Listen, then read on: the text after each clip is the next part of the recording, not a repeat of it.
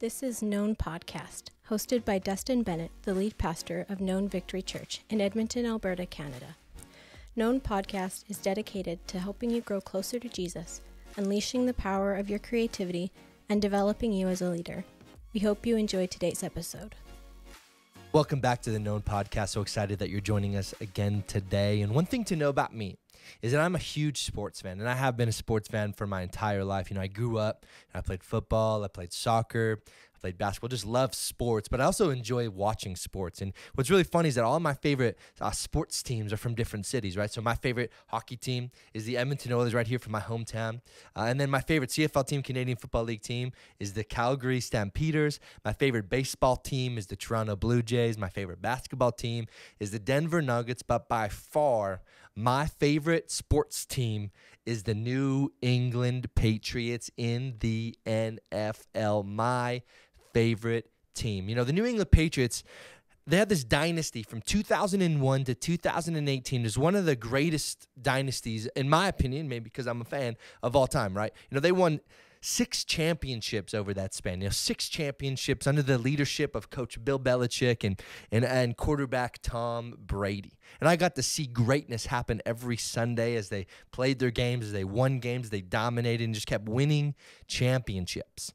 You know, and then when Tom Brady retires, right, you know, this quarterback Tom Brady, probably, you know, the greatest, at least of this generation. He's going to go down, though, as one of the greatest football players of all time, maybe even one of the greatest athletes of all time, if not the greatest. There's a lot of debate on, you know, is he the greatest? But it's interesting because as humans, we love greatness, right? We love to look at something and see, wow, that is great. We like to look at somebody and say, wow, that person is great. And we see this, right, in art. You know, we see this in sport, or we see this with painters, with writers, with poets, with athletes. We see greatness. And one thing that we like to do in our world is we like to argue about who's the greatest, right? Maybe you've heard this before, the GOAT, right? The greatest of all time. We love to debate this. We love to figure out, okay, who was the greatest athlete, the greatest football player, the greatest singer, the greatest rapper, the greatest poet, the greatest artist that has ever lived. And we debate this. We argue, no, this guy's better.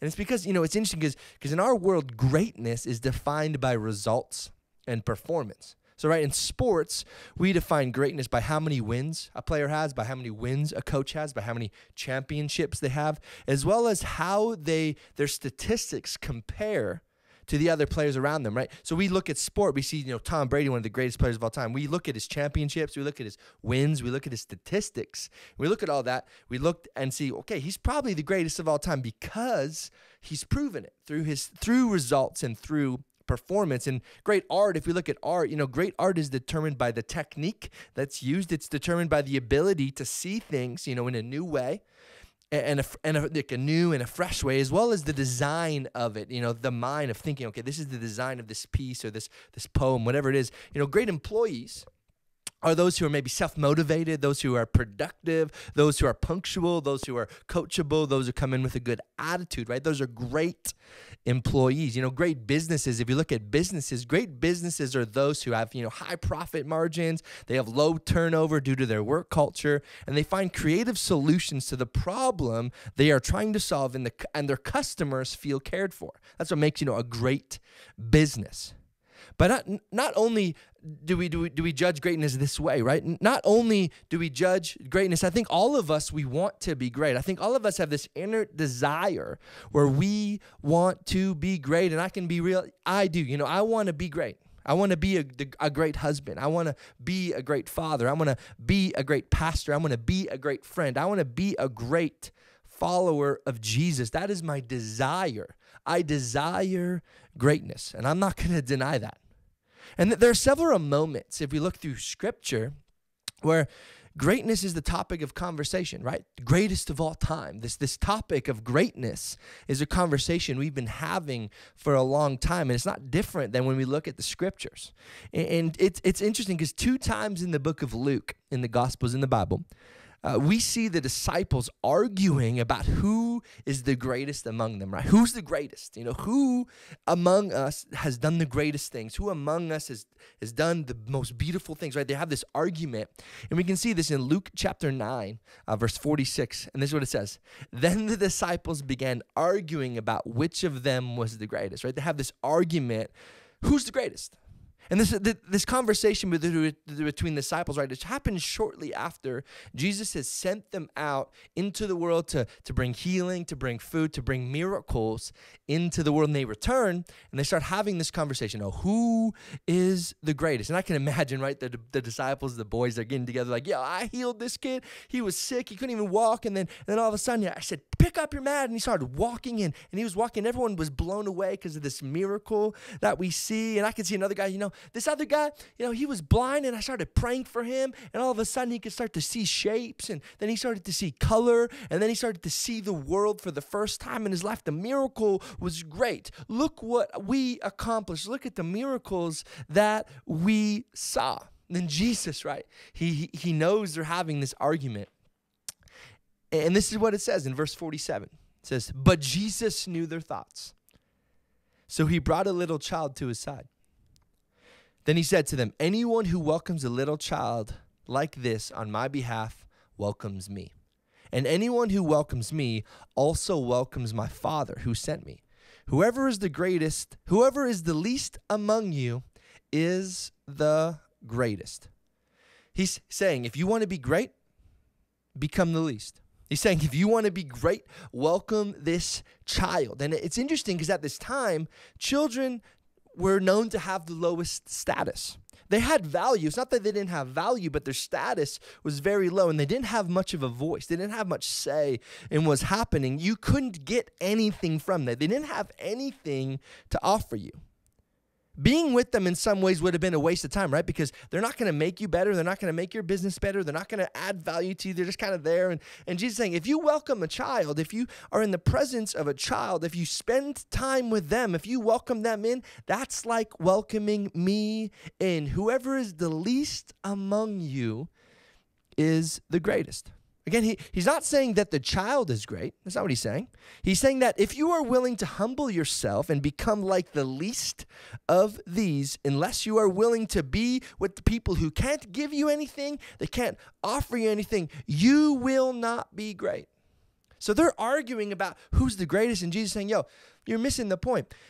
The point is, are you willing to be with people? Are you willing to humble yourself? Are you willing to go to the lowest status to become the least so that you can push people forward, so you can push them up? Are you willing to do that? Because greatness in our world is defined by our results and our position.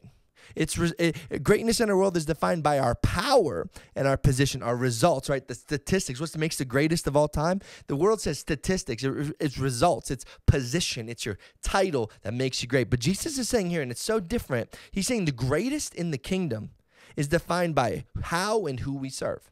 The greatest in the kingdom is based on how we serve and who we serve. How we serve and who we serve. How are you serving the people around you? How are you serving? How are you loving? Are you willing to love? Are you willing to serve people who might be beneath you in status, who might be beneath you in position, might be beneath you in title? Are you willing to serve them, or are you just taking advantage of them? Are you trying to say that they're going to make you better, or are you saying, I'm going to make you better? That's what Jesus is saying. Greatness in the kingdom is defined by how and who we serve. If you want to truly be great, it's about how well you love people, and it's about how well you serve them. How well are you loving the people that God has entrusted to you right now? How well are you serving the people that God has entrusted to you right now? And I have two things for us today that I think will help us redefine greatness and what it actually means and how we can actually become great in this world. And number one is this: true greatness is using your position to serve people. True greatness is using your position to serve people. What you have built, what you're going through, where you've maybe seen world greatness, It's not just for you. You might have the position. You might have the title of CEO. You might have the title of pastor. You might have the title of dad. You might have the title of wife. You might have the title, but your title is not what makes you great. Our title means nothing. Your title is just there, but it's what you do with that title that makes you great. What are you doing with the titles you have in your life? Your title gives you closer access to people. We have the ability to hurt people or heal people. We have the ability with our title, with our position, to hurt people or heal people. We will all hurt people, right? We do. We are all will hurt people, absolutely. We will all say and do things that we regret that cause harm to someone. Yes, we will. Absolutely, we will. But the greatest people know how to apologize. The greatest people know how to not just run away when things get uncomfortable. To say, okay, you know what? I was wrong. You know what makes people great? When you can admit when you are wrong. When you can apologize for the things you've done, the things you've said that have caused people pain, that you've hurt people rather than healed people. We need to learn how to apologize to the people around us. You know, it's so interesting. How many times have people in our world been so hurt by other people they thought would be there because they had the title, right? It's people around us that we thought would be there. Maybe it was our pastor, our father, our mother, that we thought would be there. And we've been so hurt by them because it's not what we thought that they would do. They had the title, but they didn't live up to the responsibility. Do you know what's interesting? It's easier to become a father than it is to be a father, okay? It's easier to become a father. You know, becoming a father is the easy part. Living the life of a father is very different. Living the life of a father is very different than becoming a father. You might have the title, but are you willing to live up to the responsibility that the title brings? We need to stop abusing our position, stop abusing our title, and actually use our title, use our position to serve people. How many people have the title, but they're not willing to live up to the responsibility? You know, titles bring you more responsibility to serve and to give. Right? They bring responsibility. You have the title, you have the position. We got to start using it for the right way. So the question that I think about, and I think maybe we think about, is how do I practically serve and give from my position? How do I practically serve the people God has entrusted to me? How do I give? How do I do that from my position? How do I start serving people better? And I have three things that I think will help us. Number one is we have to find out who we lead. Who is it that you lead? It might be your family. It might be your friends. It might be your kids. It might be your spouse. It might be your employees. I don't know what your story is, but who do you lead? You have to figure out, okay, who do I lead? Who is it around me that I'm serving? Who is it around me that I'm leading, that I'm trying to lead through life? Who do you have around you? And you know, for you, it might not be this big, extravagant list. It might just be 2 or 3 people. For others, it might be like hundreds, right? Maybe we're running organizations or churches, and we have large amounts of people that we lead. We have to find out, okay, who is it that I am actually leading? And for me, when I look at my life right now, you know, I lead my family. I lead my family. My spouse, my kids, like we lead them. But I also lead my church. You know, I lead my congregation, the people in our church who come. You know, my responsibility, my title as pastor, those are the people that God has entrusted to me. Who is it that you lead? Who is it? You have to actually figure it out. So that's number one, find out who you lead. Number two is get to know their needs, desires, and hobbies.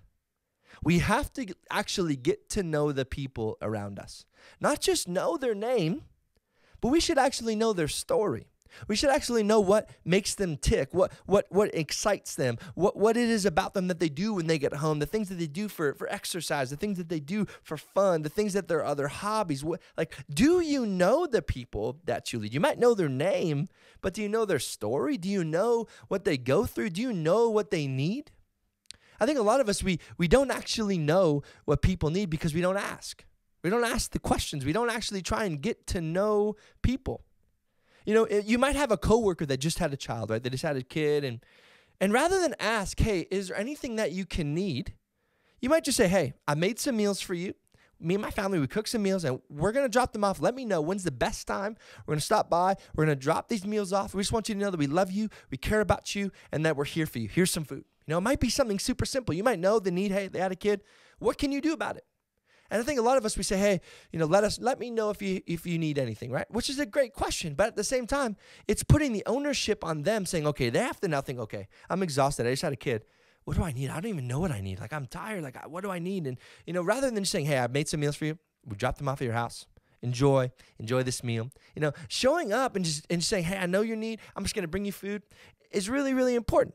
And for some of us, you might realize that you say your spouse, right? They love plants, right? Maybe they like to garden, they like to grow, carrots or whatever in their garden. You might just show up one day and be like, hey, I know you love gardening and I love you, so I bought you some flowers to put in the garden. I bought you a new thing to try in the garden. You might, to know people well enough to say, hey, I'm going to serve you by actually knowing what you might need, by knowing what you like, by knowing what you dislike, and actually providing for you the things that you actually need, not the things that I think you need. We have to actually get to know people. My wife, Beth, she loves puzzles, and it puzzles me why, right? I don't get it. Like, I'm not a puzzle guy. I don't like puzzles. It's exhausting. It's a lot of work. Like, I just don't enjoy puzzles. But my wife, Beth, loves puzzles. She loves them. So I think, okay, every once in a while, you know what I'll do? I'll go to the store. I'll buy a puzzle. We'll put our daughter down to bed and say, hey, I bought a puzzle for us. And we'll spend the night doing a puzzle. Because I know that's something she likes. I know it's something that she enjoys. And it's a way for us to actually be together. And so I know what she enjoys. I know what she likes. So I actually know how to say, okay, I'm going to serve you by saying, hey, let's get some time together. And we're going to do something that you love. I might not love it the same way, but I'm going to do it because I care about you and I love you. And I'm going to lead you and I'm going to love you. And we're just going to go forward. Do you know the people that God has entrusted you to lead? Do you know them well enough? And some of the best advice I ever got on becoming a parent was this advice. It says this: if you want to be a good father, understand what your children love and learn to love it too.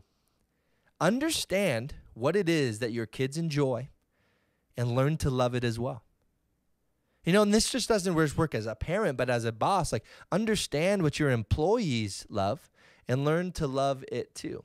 Understand what your kids, your spouse, right, your friends, understand what they love and learn to love it too. That way, when you get together, you can have something in common to celebrate, something in common to do, right? And so we need to learn to love the things that the people that we lead love, right? We need to learn to love those things. And that might be hard, but get to know them. Don't just know their name, know their story, know what they like, and then learn to love that too. And then number 3 is be available, right? Be available. My dad, wise man, my dad, he always used to tell me that love is spelt T-I-M-E, right? Love is spelt time. And so for him, quality time was a way that he feels loved. A moment where we can get together. And as a kid, when I didn't have a lot of money, I just write a handwritten note, hey, Dad, Merry Christmas, and here is your gift. It's time, right? And so, we'd spend time together. But, one resource that we have is time, right? One resource that every single person on this planet has the exact same amount of is time. Every day, we have the same amount of time, 24 hours, every single day. What do you do with that 24 hours? Are you available to people when they need you? It might be helping them move. It might be being a shoulder to cry on when they're going through a moment of loss.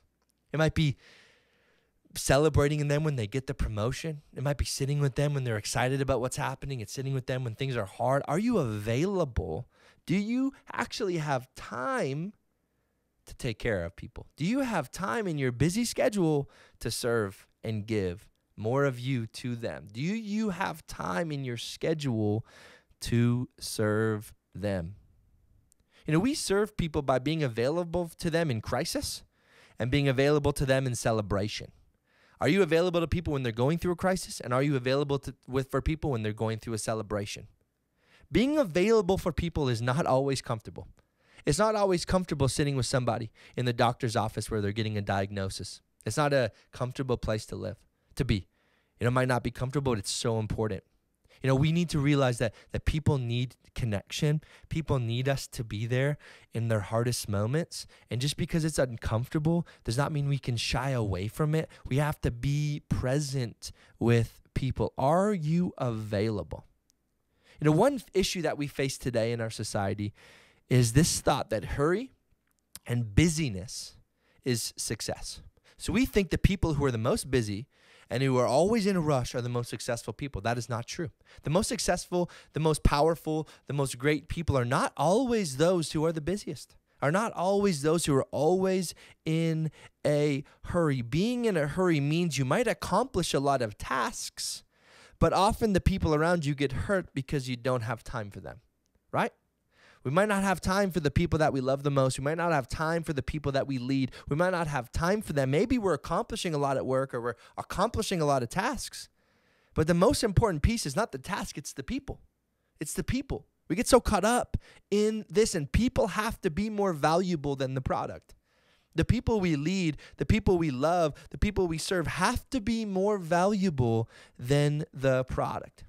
I normally do my message prep for our church on Sunday. I usually do my message prep on Thursday morning, and I spend several hours, getting my mind ready for what I'm going to speak about, and I, write it all down and get it all set up. This is what I do Thursday morning, spend time in prayer, preparation, and that's what I do, Thursday morning. So that time for me is very valuable. Like, I don't like wasting that time. I don't like trying to schedule things in that time, because to me, that time is really important as I prepare for the product or the message, for Sunday morning. I spend a lot of my time, on Thursday preparing for Sunday. And then one time, a man in our church came to me and he said, "Hey, I have a really important meeting Thursday morning. Do you think you could come and just be there for me and support me as I go into this meeting?" And it was a pretty intense and serious meeting. And I said, "Hey, no, I can't. Unfortunately, I'm busy. Right? I got to do my message prep. I got a lot going on." I said, "Sorry, but I'll be praying for you. Right? I'll be praying that meeting goes well." And then I woke up, Thursday morning, and I woke up and I realized this man is more important.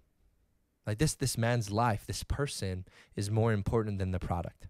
If I care more about my message than the people, I have lost sight of the point. If I care more about my schedule or my timing than I care about being available for people, I have lost the point. And so I went to this meeting and I sat with him.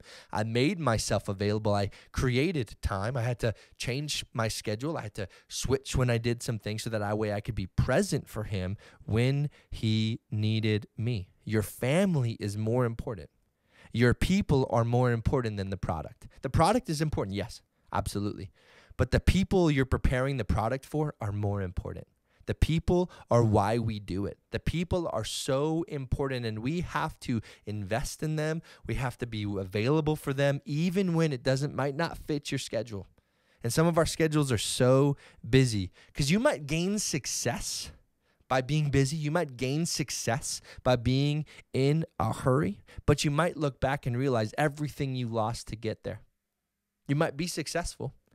You might have the success, you might have the position, you might have the title, but you might look back and realize, wow, look all the people I lost along the way. Look at all the friendships I lost along the way because I was trying to hustle. I was trying to be in a hurry. I was trying to make something happen for me. The people have to be more important. So that was number one, which was true greatness is using your position to serve people. And then number two, and the last one is this: true greatness is using your power to elevate people. What makes someone powerful in our world? Right? We think about, okay, what are the most powerful people in the world and what do they have? Well, to be honest, it's really money, influence, and resource.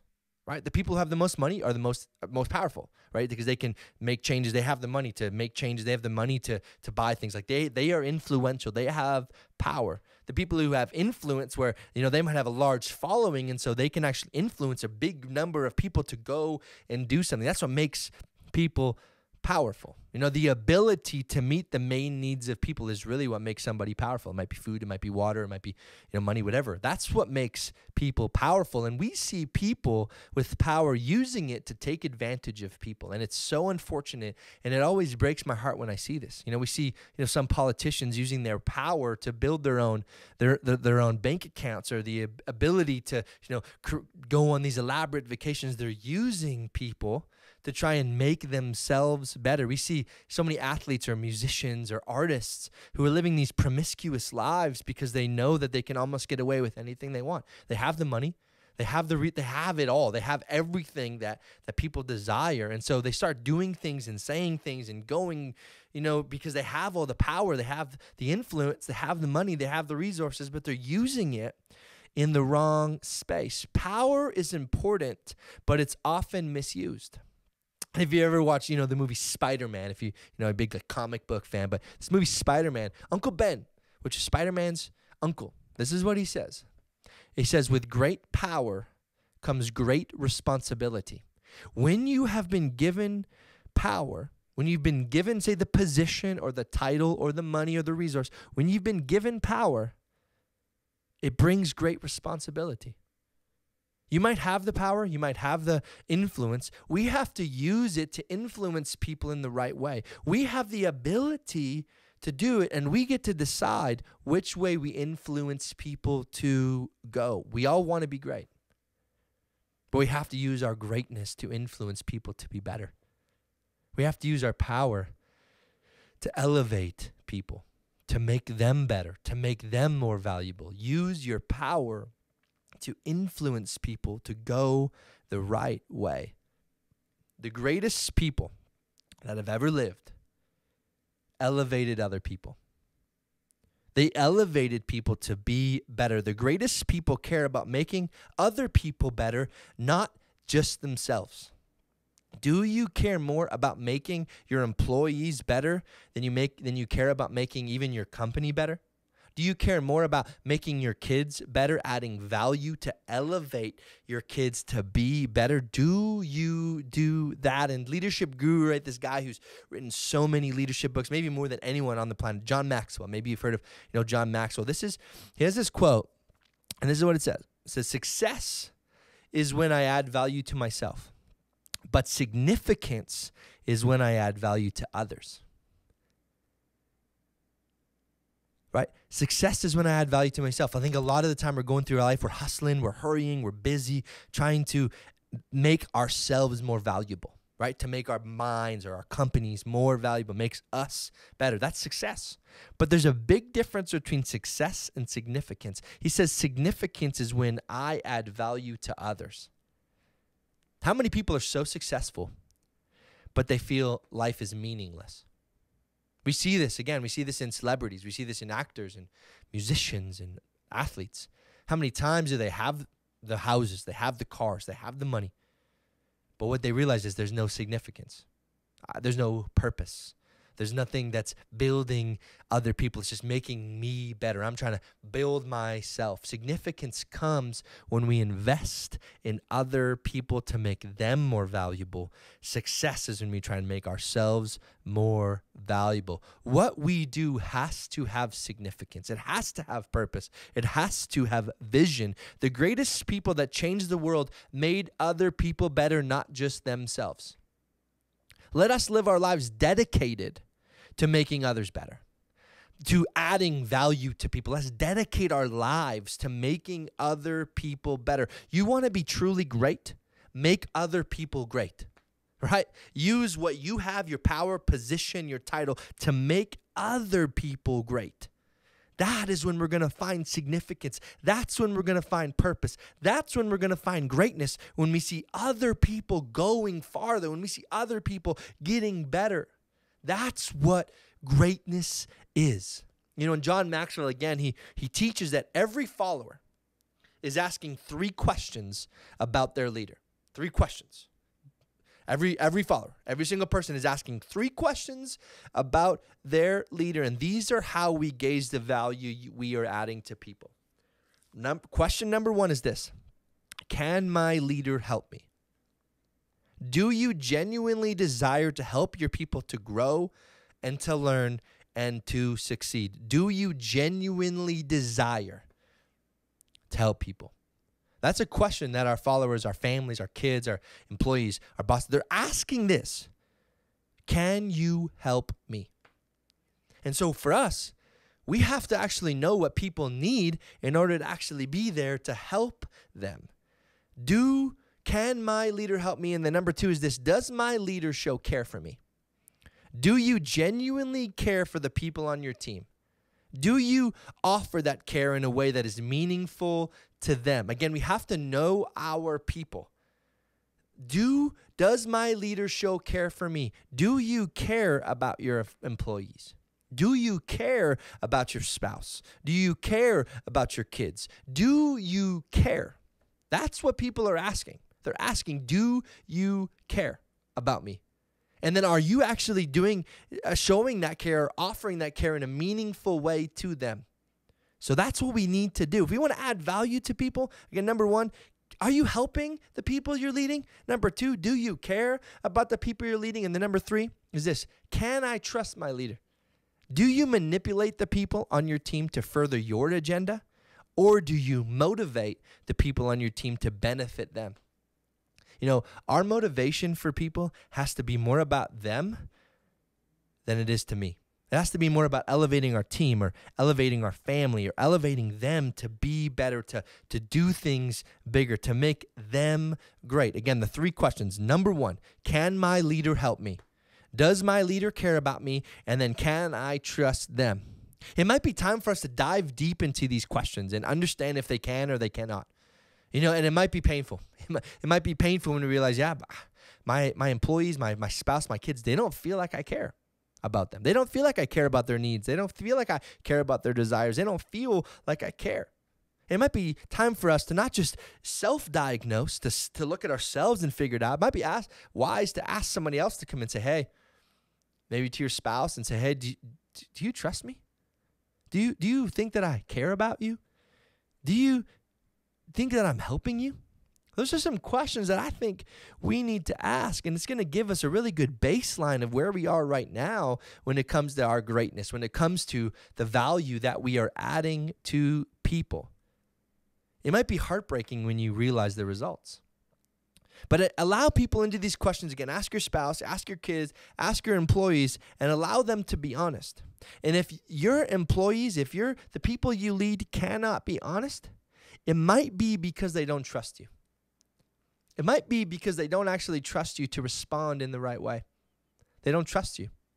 And so we need to dive deep into these questions to realize, okay, how much value am I actually adding to the people around me? How much value am I adding to them? That's what makes you great, is when we can lower ourselves so that we can get underneath people and push them forward, push them up. And later on in the book of Luke chapter 22, the same question gets posed. We can read this, Luke 22:24. It says, then they began to argue among themselves about who would be the greatest among them. And Jesus told them, in this world, the kings and great men lord it over the people, yet they are called friends of the people. But among you it will be different. Those who are the greatest among you should take the lowest rank, and the leader should be like a servant. Who is more important, the one who sits at the table or the one who serves? The one who sits at the table, of course, but not here, for I am among you as one who serves. Jesus is the greatest example of greatness in human history. Jesus, the greatest example of greatness.